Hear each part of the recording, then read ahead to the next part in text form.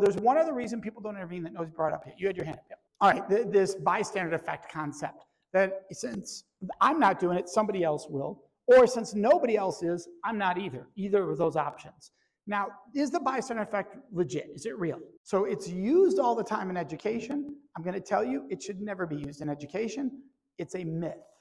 And how it gets used as an excuse for somebody not doing the right behavior. Well, I didn't do anything because of the bystander effect.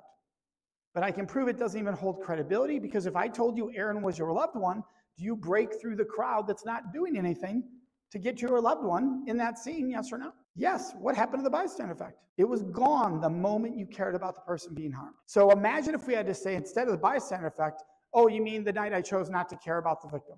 Because that's what actually happened.